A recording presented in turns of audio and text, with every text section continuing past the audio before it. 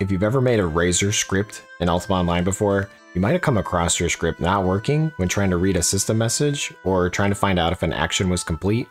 Maybe you use an ability and you want to make sure it's successful, so you're looking for a system message. There's no luck, so you add a wait of 100 milliseconds, but it still doesn't work. You add a wait of 500 milliseconds, and sometimes it works and sometimes it doesn't. You finally say screw it, and you'll just use 1 second. And it's working for you, but not when you share it with your friend. Why is this? What's happening? Well, if you want to read a system message from the game, Razor needs to receive that data back from the server. This relates to your ping. If your script attempts to look for the message too quickly, you'll miss it. And if you wait too long for the message, something else might happen before you complete the action. So how do we fix it, Jace? Well, after years of making scripts and posting them to uoragescripts.com, I found the perfect solution that can work on almost any server that uses Razor. The answer? Getlabel. Getlabel is a Razor command that attempts to single-click an item or a mobile and get its description. The best part about this command? It has a built-in wait based on the server's response. You can replace that random wait with getlabel, and the script will continue to execute only when the server responds with the label, meaning any other server information like system messages will be available too. Let's learn how it works.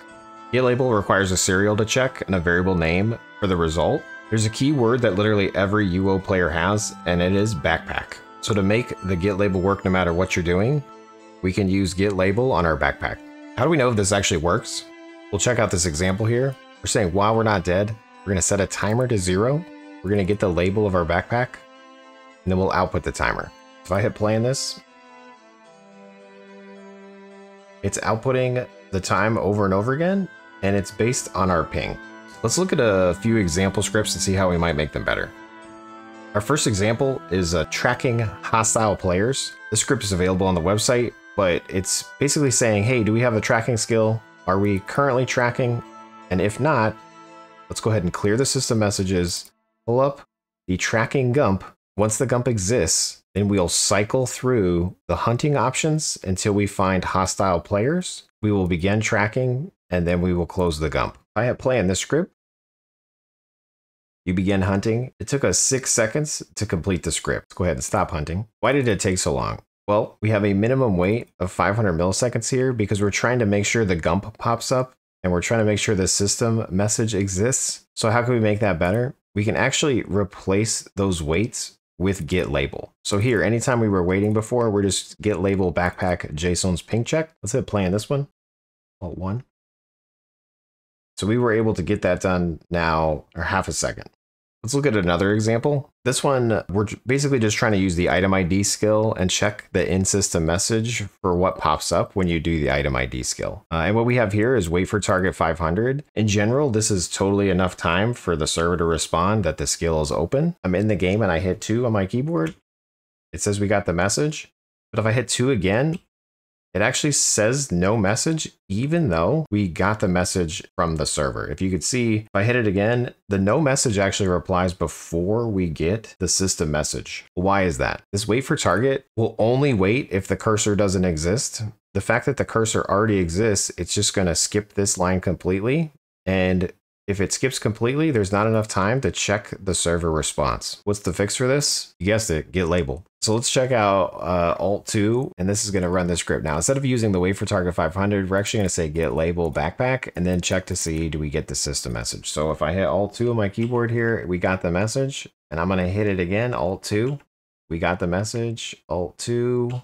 We got the message. So even though the target already exists here, we correctly wait for the system message to respond.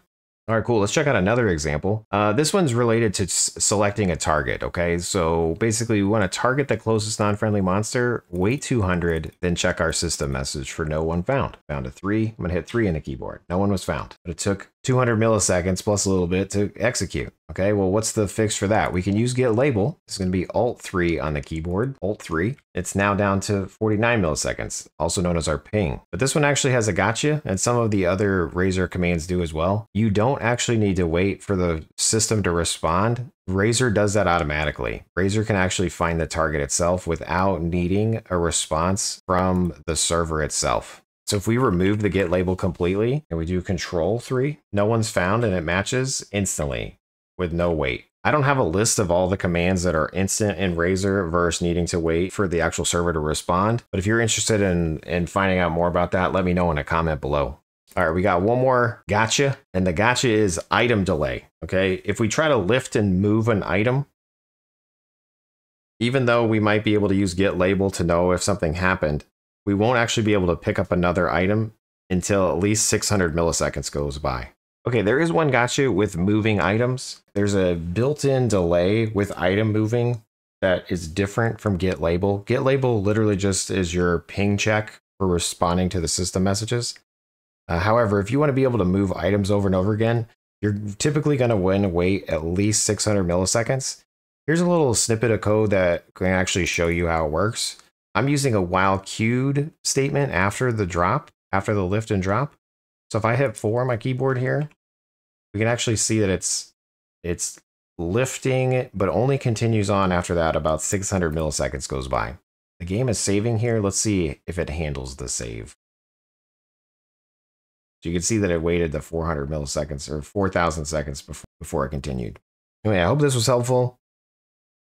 Be sure to check out uorazorcripts.com. Be sure to like, follow, and subscribe for more UO content. I'll catch you in the next one. Peace.